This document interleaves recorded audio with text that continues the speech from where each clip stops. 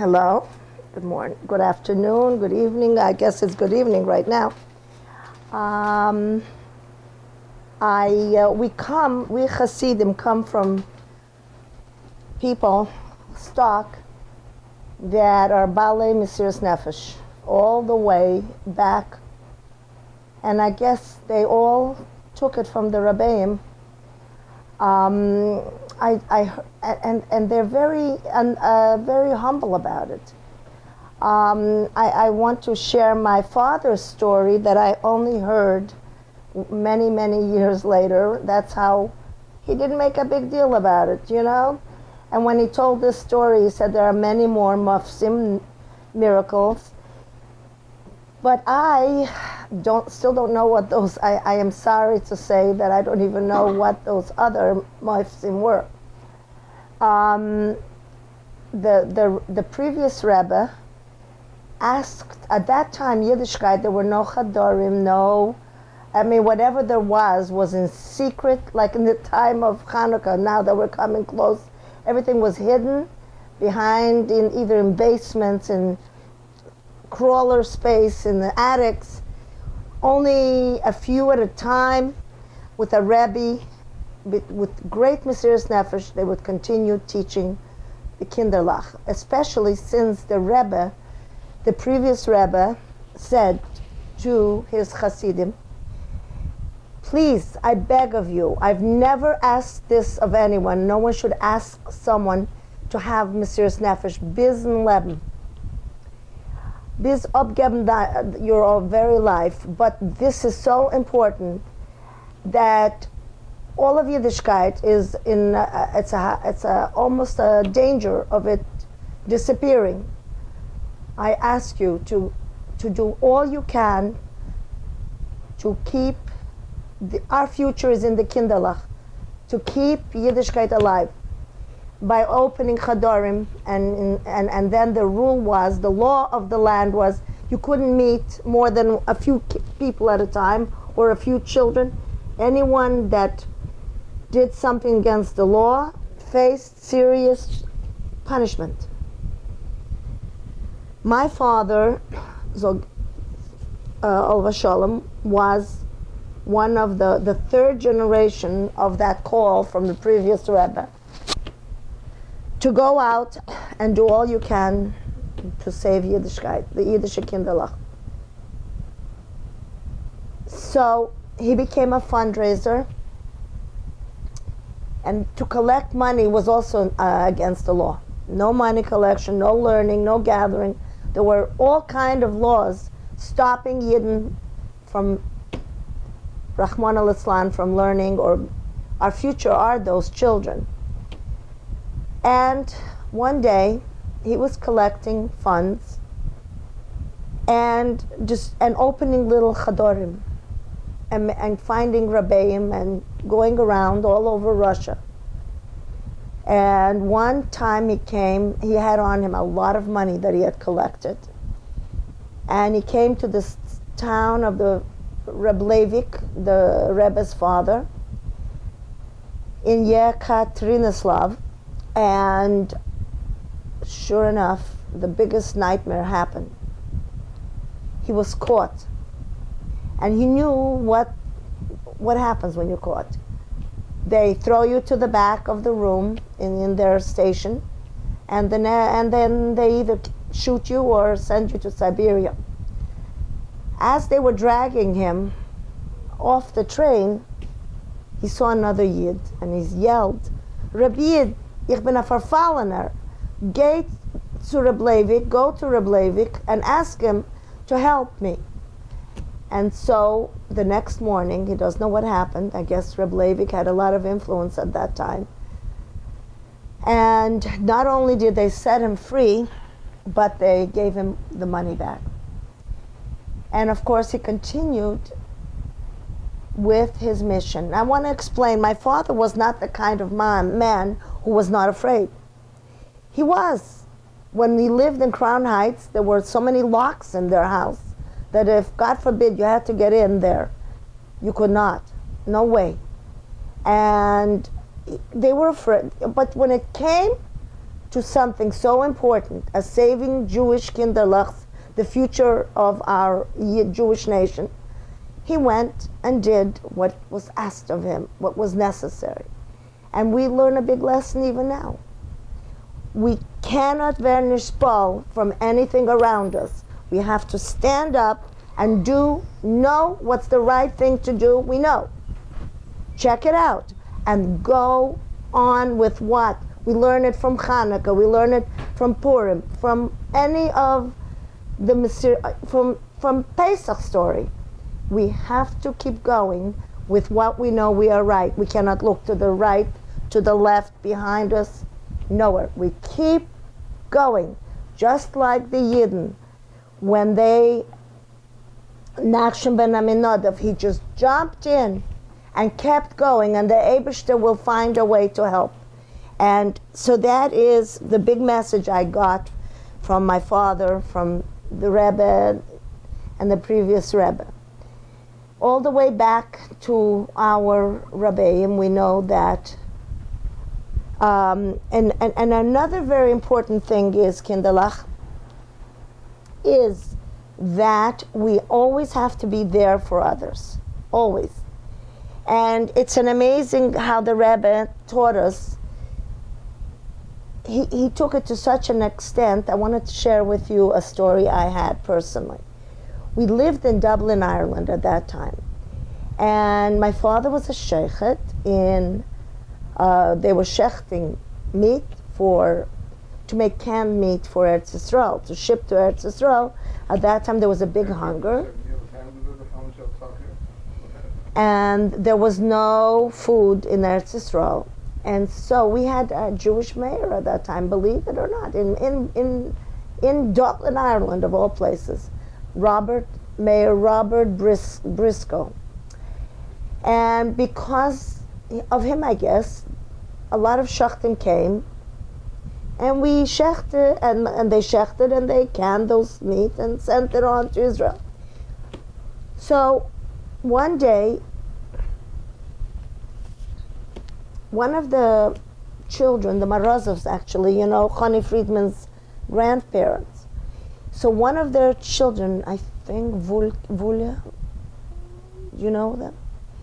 Anyway, he got lost. It was a Purim, and he got lost. We lived near a river. And by the river, we were frantically all looking for him. Now, I was also looking for him.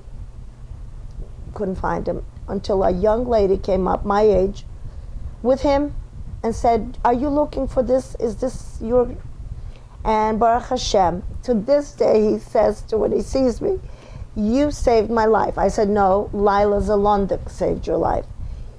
So this girl, Lila Zalondik, I was mikar of her.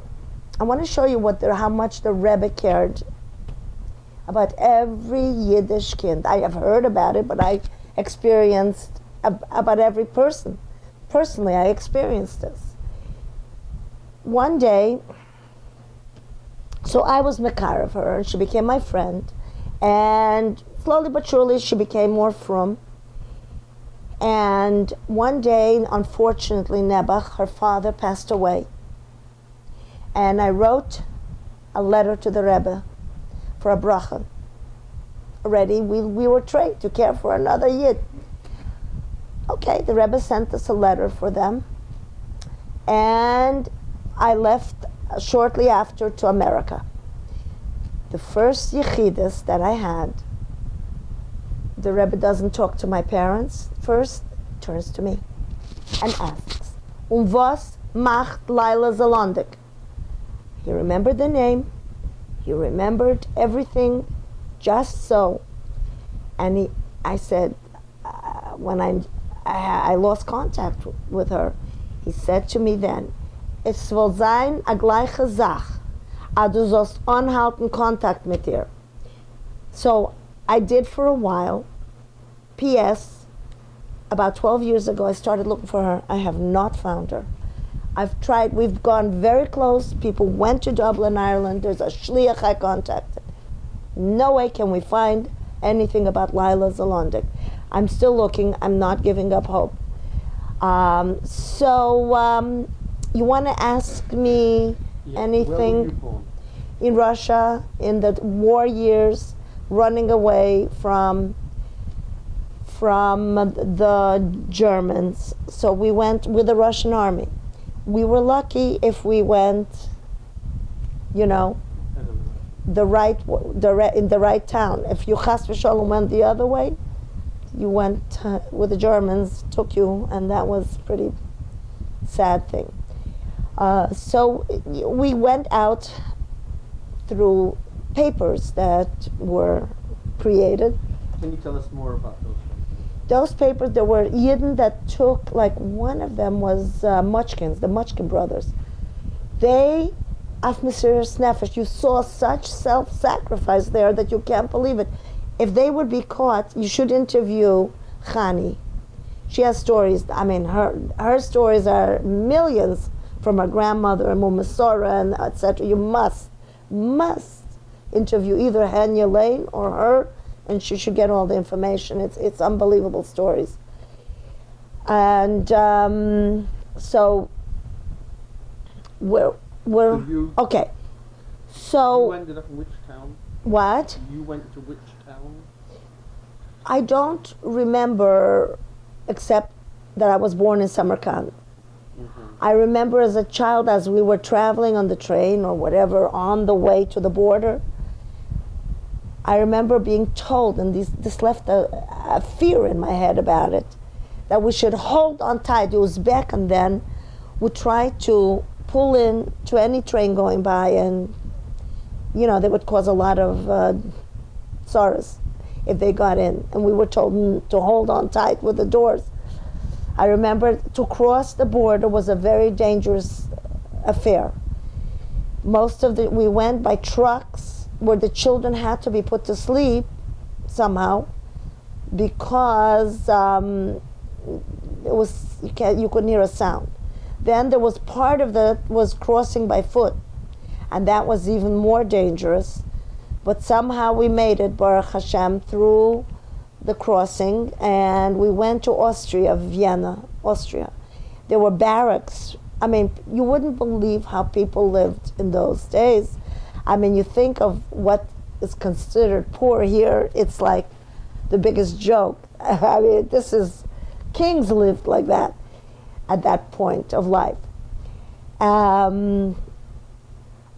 We had nothing. Barracks were divided with one curtain. Between, each room was a family.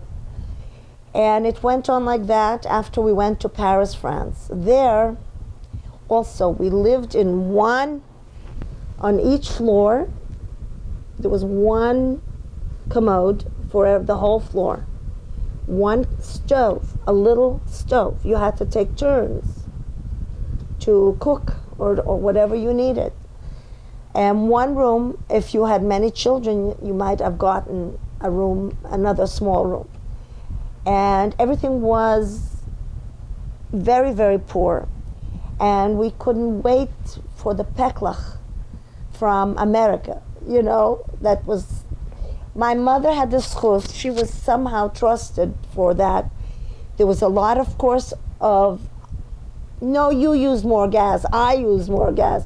You pay this bill. Why am I, my mother was the organizer to keep everything going in a fair way.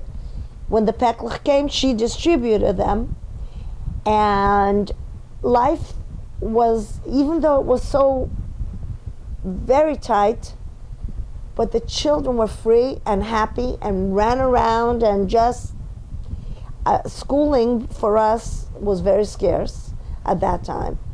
There was a teacher that used to come, Moradasi Levin, I think Levin, I'm not sure. Anyway, she ended up being my Chani, Shui's wife's grandmother. It's amazing, I loved that teacher. And she'd come twice a week, teach us to read. And that was the extent of it. But I remember being very, very happy, carefree, as a child. And we had a wonderful, we lived there like 5-6 years, waiting for the visa to come from America. We were slated to come to Pittsburgh. my father, came to Crown Heights and said, you know what, this is Gan Eden, I'm not going anywhere. So we had to get a lawyer and we stayed in New York. But obviously, somebody from the family was slated to come here. So I ended up in Pittsburgh. And so we spent in Crown Heights. My memories are of the most remarkable. As I look back all the way to Gimel Tammuz, we had Mashiach. I mean, there was a sense of, if the Rebbe would say jump, we'd ask how high should we jump. If the Rebbe said run over there, we ran. Whatever the Rebbe said, it was like one heartbeat. We have to learn that now, again, relearn that. So we have where to learn it from. We have all the Svarim, the Sichas, the Mamorim, everything that the Rebbe left us. That we need, I guess that since a young kid I was driven to do something. It was a drive in me. I don't even take much credit on that. But it's interesting, I was always into that mode. When we came to Pittsburgh, so Crown Heights left me with a feeling of, there was a secure feeling of everything is where it should, like it's hard to explain. We were, I think that is what will be when Mashiach comes, that there is a certain feeling in Mirz Hashem very soon, that we were in a little cocoon, like all surrounded, and we came, we used to stand by Farbrengens for hours. Did I see? No. Did I hear? But you wouldn't have me budge from the place, for 1 minute. This is where we were, growing up with the Rebbe. The early years by the Rebbe was an interesting thing. When my brother became Upsherness, me and my father went with my brother Yitzchak, and we knocked on the door of the Rebbe's office, would you believe it? And he snipped the hair, first thing.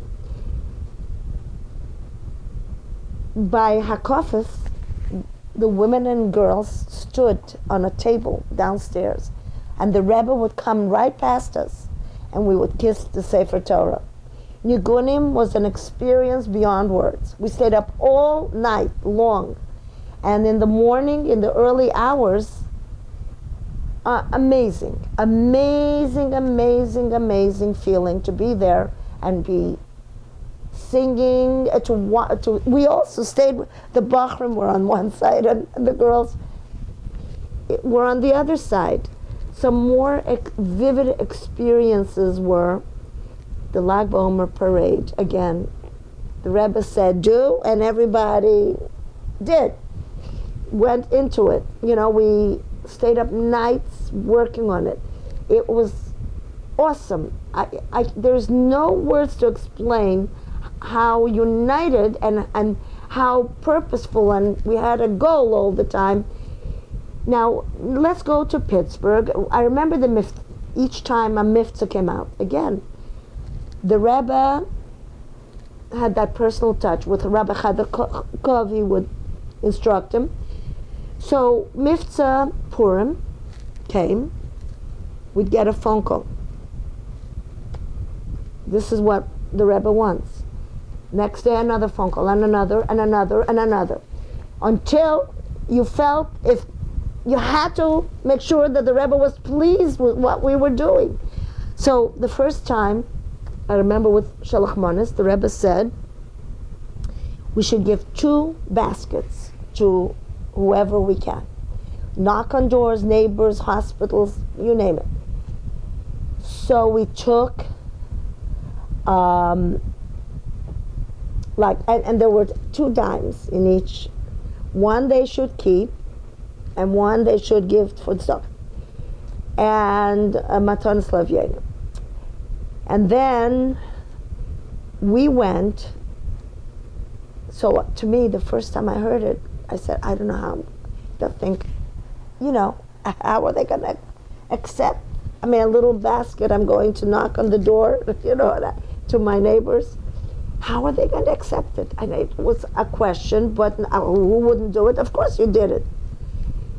And then the Purim baskets, we had to bake it and make it and set it up. I mean, it wasn't like you call up the place and you get all these hundreds of little ready-made things. We did it. That time at Reina, she should have a refuah shlema, and her husband, before, they organized all this, and it was, I worked hand in hand with them.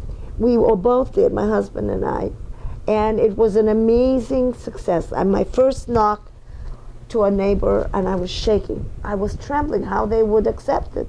It was new in the beginning. Purim was not something Pittsburgh knew about. Hanukkah they did, but not Purim.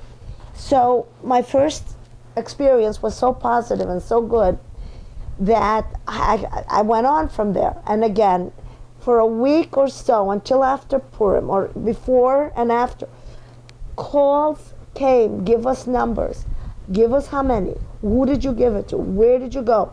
And this is how each mitzvah was handled.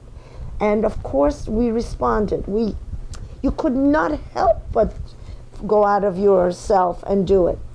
Like, now I sit every day almost and do miftzayim, Baruch Hashem. But there was a period when I was terrified of it. It's an interesting story, what really cured me of that fear. I mean, who wants to approach strangers? It's very difficult. Now, one day, I was teamed up with Bluma Wallen, Allah Shalom. No? And she was, at that time, that's a whole story, how we knew her from way back when. So Bluma, I walked over to Bluma and I said, Bluma, first of all, she had this big dog and that already undid me. I said, Bluma, you to ask people and I'll help you. She looks me up and down and she says to me, Miriam, what kind of Lubavitcher are you anyway? That's it. Cured. From that day on, I was able to do Miftzayim, Baruch Hashem, and it became something we must do all that the Rebbe asked of us. The Rebbe said, prepare yourself and the world for Mashiach. We have to, each one of us can find, Kinderlach too, can find something. They have to, even if they take a diary and write down every day, what did I do for myself, how did I improve me, and what did I do for the world. It is very important, and when we're busy with that, there's no room for anything else. Then of course, the Eibush is going to see how we are all together working for a world of good, and of course he'll say, of course, we're ready. Now we're ready for Mashiach. Okay, thank you. Where was do you remember the Rebbe Tzimtzana on the train? Only one, because we went in as Chosn Kala. I remember how gracious and how humble and very you and me are just, so she set up a whole, table. We walked in with I think my mother was with us. I don't remember now. And that's the only time I saw her. Do you remember anything from that train when you came out from Russia? No, I do not remember from that train.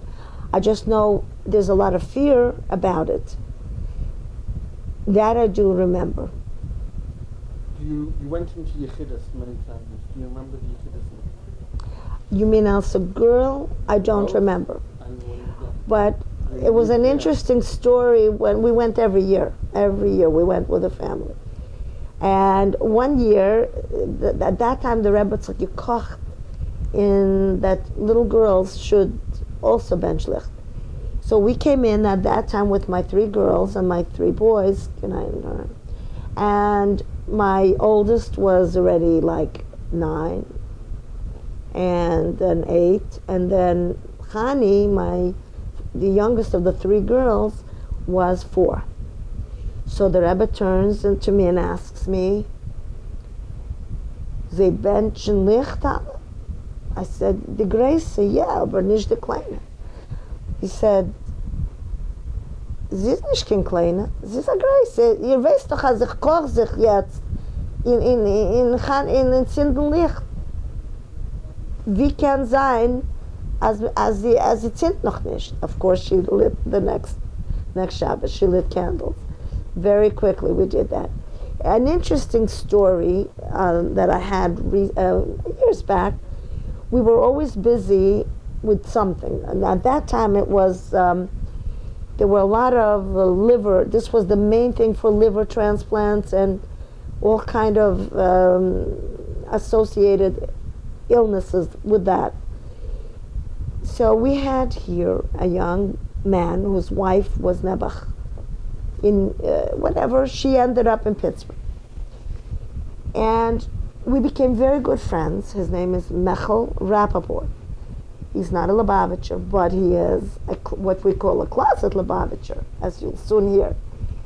So we used to come, we'd help all these families with food and whatever. And Mechel came to us for Shabbos many times. She stayed quite a few months. And one Friday, I brought them food, and I see the father and mother there. So the father gets very excited when he saw me, and he says, "Ihr weiß nicht wer our Rebbe is. Ihr meint, as is a Lubavitcher no Rebbe. Is a Welts Rebbe." I said, "Tell me more. What happened?" They were so appreciative of what was done for their child here, their daughter, that when they were traveling back and forth to visit her, they met a Lubavitcher Sephardi couple. And they were very poor, and they helped them to prepare for the wedding. And they asked the chassan that when he goes past the Rebbe, that he should ask for a bracha for their daughter. Now, Feige Bas Eiga, something like that, or a funny name, I don't even remember the second name, the mother's name. So the chassan came in front of the Rebbe, and it got to tumult. He remembered the first name, but not the second. And the Rebbe added the second name, the mother's name.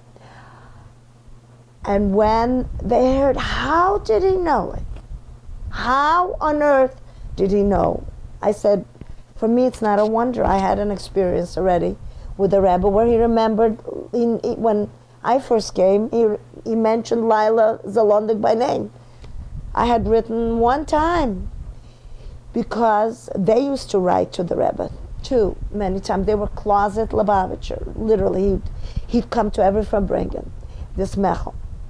And Baruch Hashem, so this is an amazing effect that the Rebbe had. This is 1, 2 stories. There are millions of stories.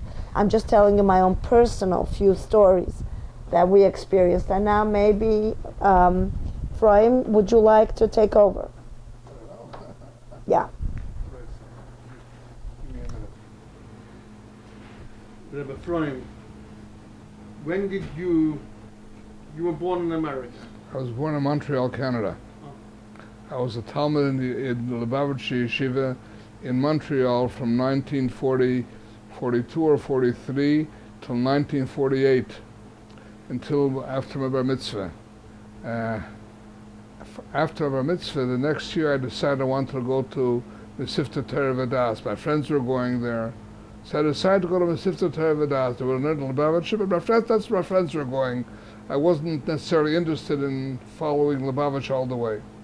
But of course, the chinuch I had was a very, very strong Lubavitcher chinuch. There were the 9 shluchim that were there. The last one that passed away was Rabbi Yosef Weinberg, Alav Shalom. So I was invited to the chasana of Rabbi Hash Fegelstock, which is the grandfather of the Fegelstock kid here. And I was there that the first time I saw the Rebbe. It was in 1949. It was in the Cheshvan Tovshin Yud. and he wasn't the Rebbe yet. And I never saw the Cheres, they gave him the Cheres, they let, the other Rosh Hashiva I saw, never, they made room for him, and I watched very, very closely. At that time, it seems a little bit of my old Lubavitcher spirit became a little bit awakened. So Yutes Kislev Tavshin Yud, that time it was on Saturday night. So we decided to go to, myself and another Bach who learned in Worcester, decided to go to Lubavitch. So we took the bus, I went to Lubavitch. When I came there, I said, Ephraim, what are you doing here? But there was no Farbrengen. They told me the Rebbe wasn't feeling well, the Frierdiker Rebbe, and it could be that tomorrow he'll Farbrengen. So I came in the afternoon to the Farbrengen. I came early. I stood near a barrel Baumgartel Shalom upstairs and Rabbi Simpson said, "Don't push. We'll let in einzigweise, singly. We'll let you in." But I didn't let anybody in. Only certain people. So I decided to leave. So I went down the stairs. And the Bochrim that were there said, "Don't leave, because after the Farbrengen, when the Farbrengen ends, they let the Bochrim into Selachayim." So I waited. And they let the Bochrim in. I remember I got in, and all the Bochrim went to Selachayim, and I saw the Frierdiker Rebbe in a spotik, I became frightened. It was before my 15th birthday, and I went to hide. And then I knew exactly where it was, and since then I came to the Levaya, to the funeral of the Frierdiker Rebbe, and I attended every single Farbrengen from the Rebbe afterwards to even Yutes Kislev Tavshin Yud Aleph, when before the Rebbe he sat in the middle table, didn't sit in front. I was there. Tavshin Aleph, I was there also. I was by the Bossi Lelagani, I was there. I didn't understand what was going on, but I was there. And since then I came to every single Farbrengen that the Rebbe had, and I came. When the Rebbe started the Maim at Bossi Lelagani, you... I didn't know, I was nothing. I was right after my 15th birthday. Who knew? I didn't know, I did nothing. I just thought it was a big crowd there. I didn't understand really what was going on, but I was Tevedas, 15 years old, a kid. I was never exposed to Chassidus of any kind, but I was every Farbrengen I was there. Every single Farbrengen I was there. Every single Farbrengen. When was the first time you went into Yechidus by the Rebbe? There was Rav Yomison, the old Rabbi Yomison. He knew me from Montreal. So he told me, Ephraim, if you want, I can arrange a Yechidus for you by the Rebbe. He arranged it. Chov Beis Shvat Tovshin Yud Aleph. I went to the Yechidus the first time. I was a kid, 16 years old. And the Rebbe told me I shouldn't sit down, so I didn't sit. And the Rebbe asked me, "What's learned here?" As if to talk to. I told him I was learning with Mesachtas Gittin. Then he asked me a couple of questions of the Gedi, right? And when I answered the questions, Machlekes Rabbanov or whatever, so I answered the questions. He explained to me. He said that the thing Gittin, the thing of divorce. I said, I'll say it in English, but I'll say the Yiddish. Das Shach zu jedem Yidden applies to every Jew. The Abgetten the Yetzer Hara. You have to divorce the Yetzer Hara. And he went to explain the connection between Rabbi Novel, the Shema, Mitzvah, and the Kaimai. And then he told me I should have a Seder in Musar. But I told him at that time I went every week to learn Chassidus with, they're not here, not Dov Draskin and Beryl Yunik, that was is good. And that was the Yechidus. And I went in the second time to Yechidus afterwards, and my parents had wanted me to go to college. So I took tests, went to college, whatever. But then I said I'll only go if the Lubavitch Rebbe approves. So then I went into Yechidus. I got a point. Then it was easy to go into Yechidus. It was the early years. So I got an appointment, and the Rebbe again asked me what I learned, and he tried to, in a certain in the in of Kashzon V'loy Kasharasa, and he asked me a few questions back and forth, and he wasn't satisfied with my answers. And he told me, you know, when a bacher learns, he has to want to understand what he learns. He wasn't satisfied. Then I asked him the obvious question, what about college? He told me that time, until age 20 you shouldn't go to college. So he asked the obvious question, at age 20 should I go?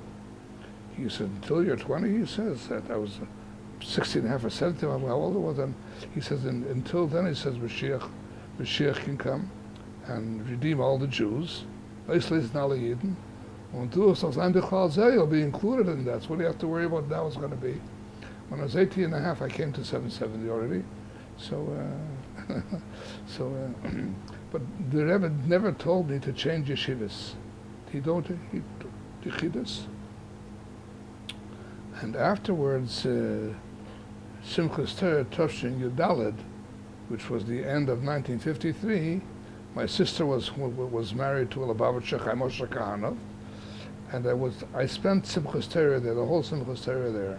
And Azriel Chaikin, Rebbe Azriel Chaikin, who was formerly the Rav in Sweden, he was in Belgium now. He's now and he was Makar me very much, and he pulled me in. And at that time there weren't any benches. There was the Bachrim dance with a circle around the Rebbe, and he put the Rebbe and Rashak dance with a circle of Bachrim. The Eile wasn't, and he pulled me in there now. So I was there the whole Simchas Torah. After Simchas Torah, my wife had an opportunity to go into Yechidus. She had to go with a cousin of mine, right? And the Rebbe asked her, how was Simchas Torah? Did all the guests leave? Yeah. The Rebbe asked her, did your brother also leave? So she told me, no, he's New York. The Rebbe said, no, he's learning Torah Das. But why don't you try to hold him back here? She said, Warsaw? She said, I mean to hold him back in yeshiva to learn here in Lubavitch. So she told me, whatever it was, they didn't want to begin to try to be Mekaravi, but when she told me, and this was Saturday night, Parshas Noach. I couldn't sleep Saturday night, I couldn't sleep Saturday. Monday night I decided I'm going to listen. So they got me Yechidus Tuesday night to go into the Rebbe. And I told the Rebbe that what the Ivri gave me. They told me what the Rebbe said. The Rebbe said, Vestuton, will you do it? I said, yeah. Then I asked the Rebbe, what should I tell them? He says, tell them, du hast früher gelernt in der Hasidische Yeshiva, und du sollst weiter lernen Hasidische Yeshiva. You learned the Hasidische before. He wanted her. I told him I can't tell them that, because I'm going to, because the Rebbe told me. He says, you can tell them whenever you want to, he says, but don't tell a lie, you must tell the truth. You can't tell a lie, tell the truth. But I had a time I wanted to go to class, whatever it was. Make a long story short, this was Shabbos Parshas, this was Tuesday, Shabbos Parshas Lech Lecha. I went to Tervadas, I took all my stuff, moved it to my sister's house, went into the Rashiva, that was Rabbi Gedalia Shor, and I spoke to him, and whatever it was, he didn't give me a hard time. And Shabbos part, he says, when your parents will hear, they're probably very satisfied.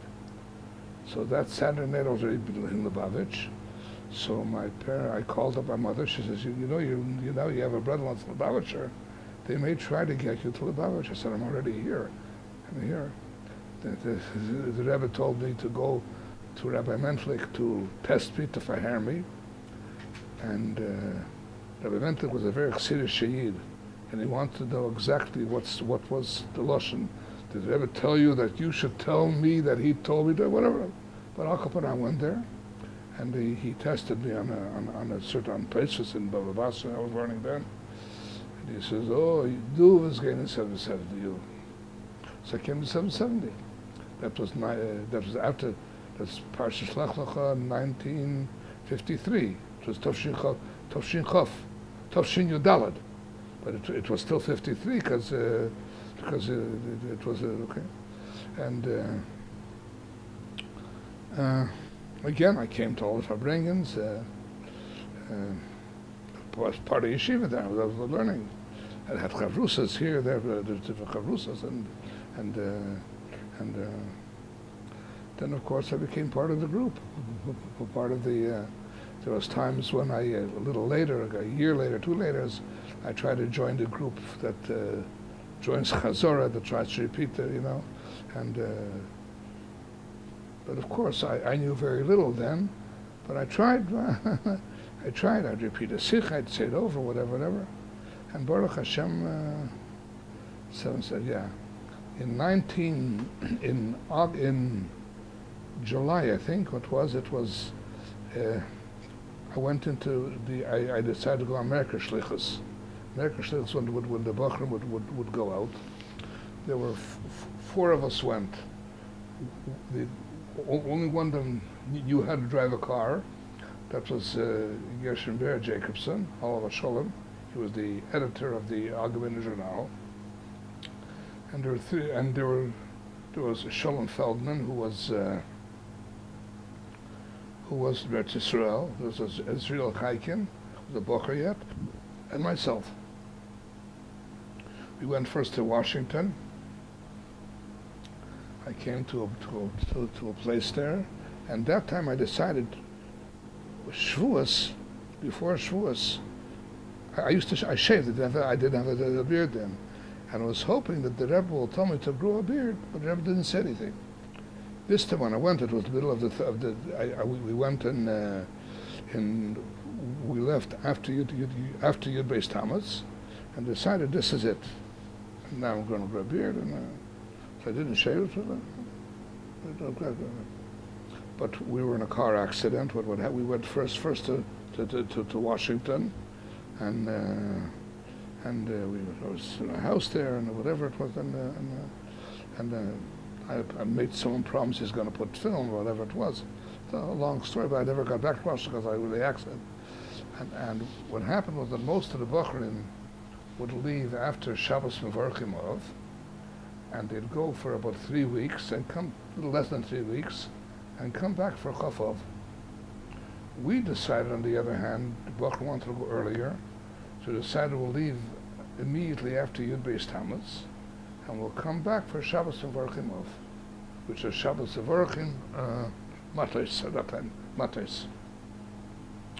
But what happened was a Thursday night on 95 North, we got into a car accident near Elkton. It seems we fell asleep. We went into the back of the truck, and and everyone else was conscious when they took him out, and I was unconscious. The only one who was unconscious was me. And in fact, the newspapers reported then that they thought I had a fractured skull, whatever. But thank God it wasn't that. But I was unconscious for a while, and I remember coming out of right, and we were in that car accident, and of course immediately they notified the Rebbe. We got a telegram from the Rebbe on Shabbos, on Erev Shabbos, that that Kever Fuhr Shlem, everything, and I had to be off my feet for 6 weeks. Couldn't get off, not even to go to nothing. After 6, I couldn't step off, and of course the Rebbe was aware of everything, and my mother came to. She found out. No one was supposed to tell her, but she found out, and the way she found out, and she came to visit me on Tisha B'Av, and she asked the Rebbe if she could take me home, and the Rebbe agreed to allow her to take me home. That time the Rebbe sent with her a gift, a pocket tanya for me, which I have around somewhere. I pushed it. We moved, so right, and I was there. I couldn't come back for Simchas Torah because I was still recuperating, and I came back after Simchas Torah. Shlomo Mendel Simpson comes over to me and says, the Rebbe wants you to go in on Yechidus tonight, now. So I went into the Yechidus. The Rebbe says, Ich will dir poshet fragen, was du machst. I simply want to ask you, how you doing? So I told him I was, etc., and he gave me a bracha.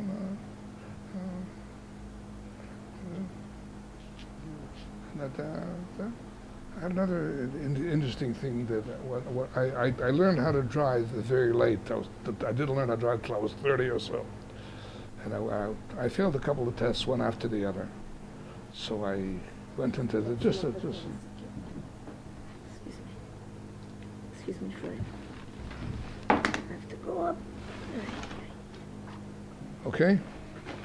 So I didn't know if I should continue learning how to drive. So I went into the Rebbe and I told him, about learning how to drive, should I continue or not? The Rebbe said, ganz gleich, soll sich auslernen treiben, soll fahren Gesundheit und tun gute Sachen. That's what he told me. So I learned how to drive, and the next test I passed, and everything was. There's another interesting story. My brother Velvel, my younger brother, had problem with his teeth. They stuck out, so he had to go to the dentist, but they had to pull some teeth in order to make room for the teeth.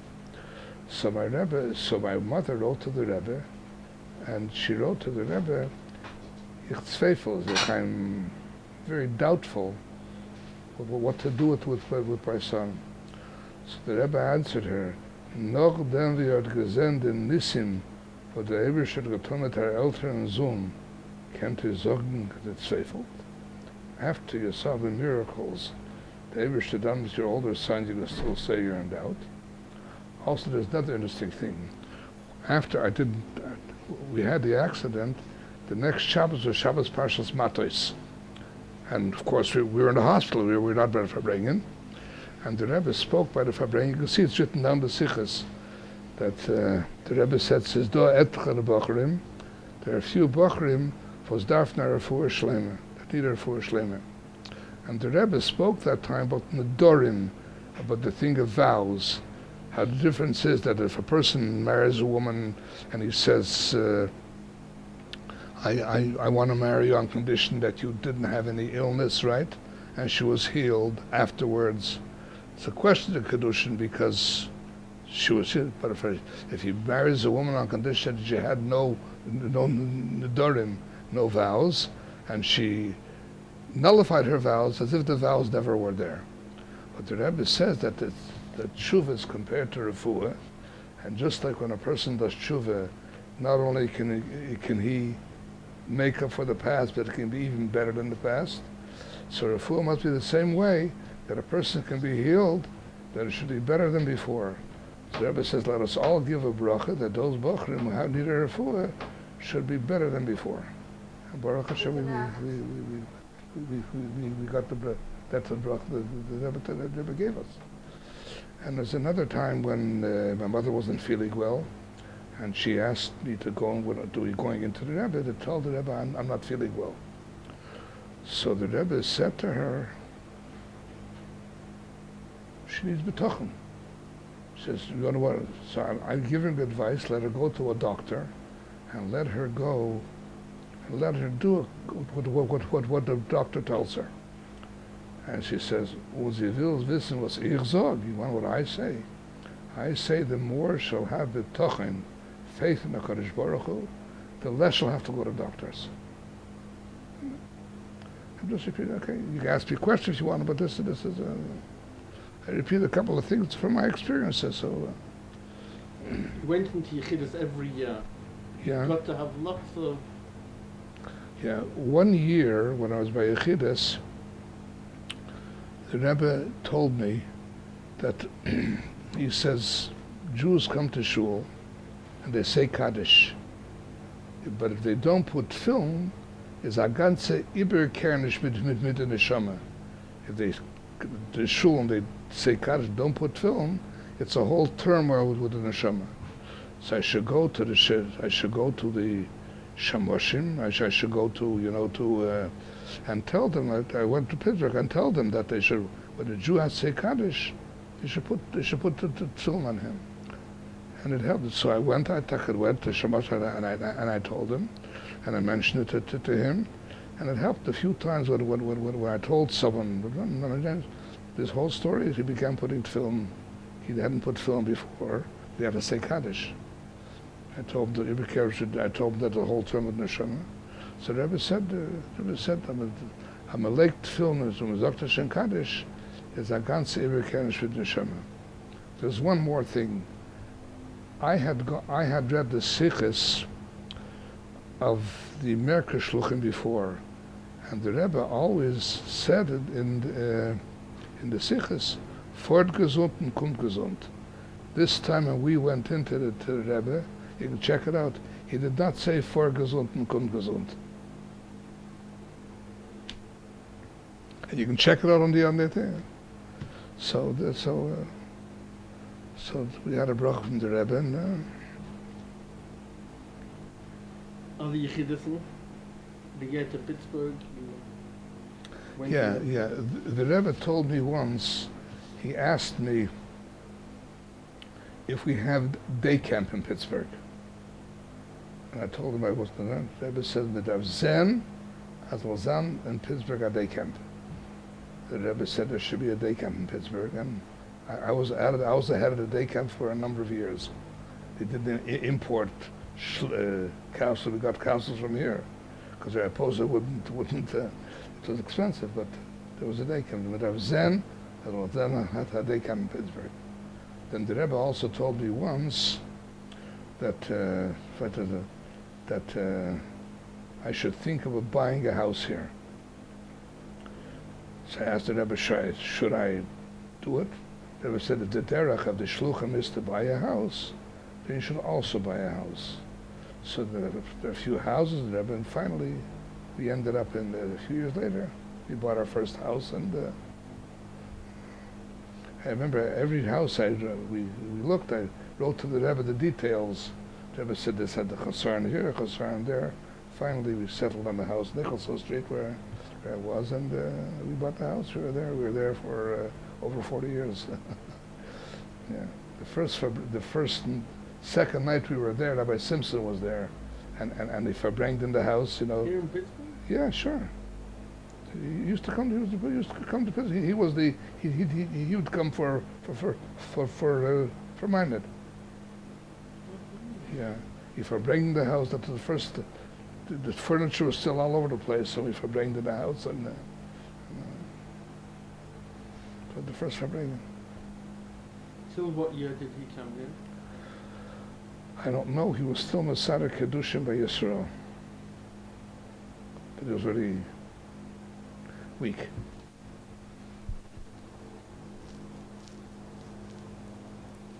What are the Yechidism?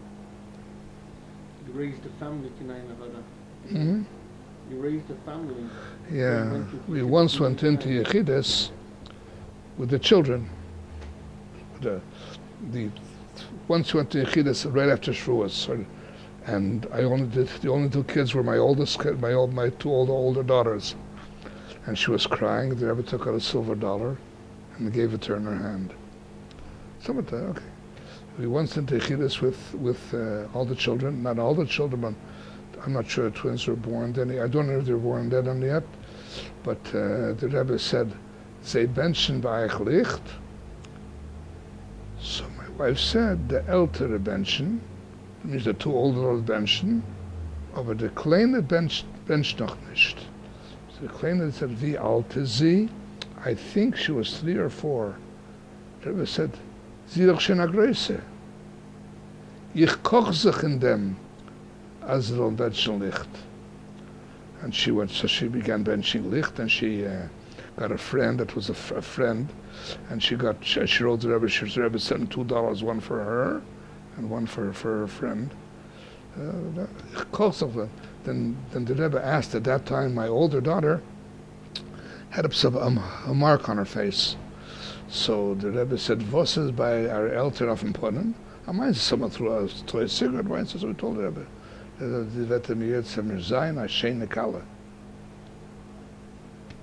was a couple of things. There was once a very interesting story with me that someone had suggested a shidduch for me, not a Lubavitcher, and I told the Rebbe the shidduch, and then I volunteered myself, or maybe it's better for me to wait for a suggestion from Anash. It was a ganz gleich, doctor. Wart not so von Anash.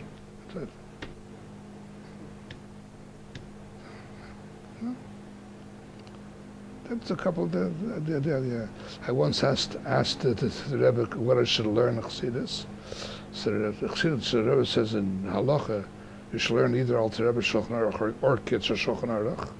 In Chassidus, he says, you have the Parsha Shavua, you have the Tereir and Lechle, and the Tereir. As far as what to learn, you have to speak to your mashpiyim. That was in yeshiva. No, I was a younger man. Oh, you and your man, you were here? Yeah. See that? This is, I think I covered more or less You of it. got many letters, I'm sure, over the years you got letters from the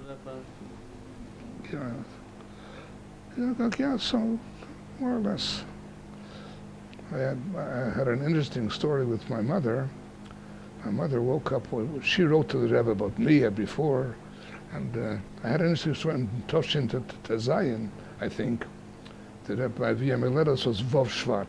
So I always went in right around the Rabbi and Mrs. So the Rebbe said, I never knew why. He said, du wirst doch sein auf ein Neue. So it's the Masker sein, as Badir is Yemeledes.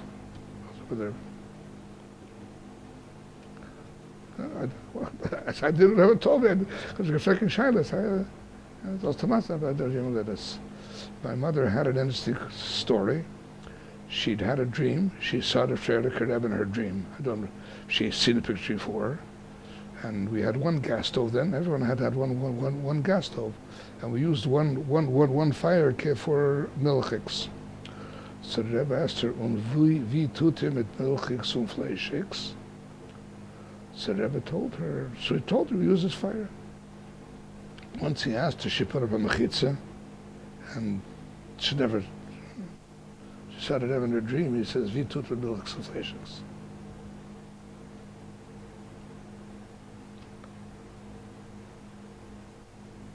I think we covered more or less. Shabbos Parsha Zohar Tovshin Chai.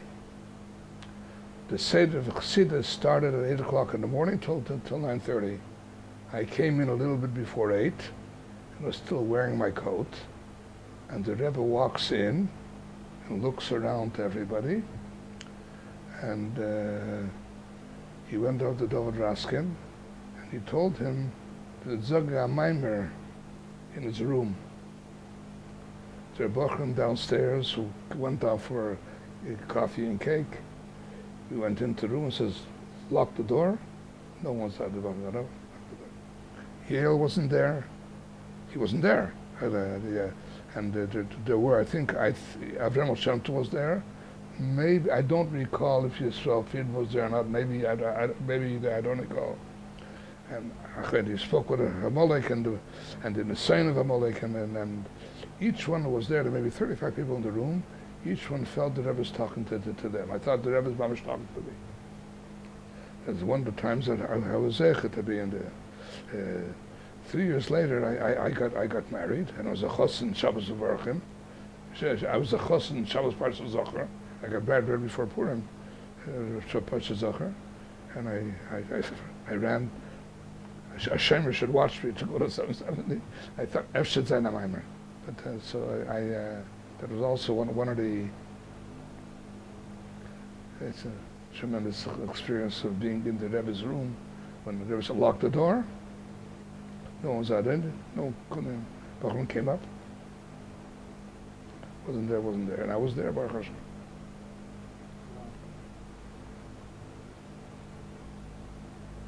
You went in as a bacha every year and the Rebbe fahed every year? No, he didn't fair him every year. But the Rebbe was very stuck. The Rebbe once gave me the Santa Bracha. Later, like a Bar Mitzvah Bacher, the Eibishter soll haben, die Eltern sollen haben Nachas von dir, und du sollst haben Nachas von sich allein. I'll be by Rachel Muslim many years to have some Nachas from me. Wow. Baruch Hashem, weißt du, the Rebbe had to schlep me out from.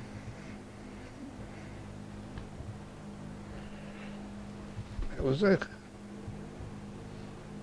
Yeah. Yeah? The Rebbe had promised my mother wird sich bestattet sein in mein Simche. So when I was about to get married, the Rebbe had stopped being Mesader Kedushin. So my mother said, the Rebbe said, it's Mishtatev sein. He says, ich will sich Mishtatev sein. How? And he said, that mit gehen zu der Chuppe, soll man abkallen der Herzog, abkallen the 770, und mit dir sein, man geht zu der Chuppe. And we did that, and that's it.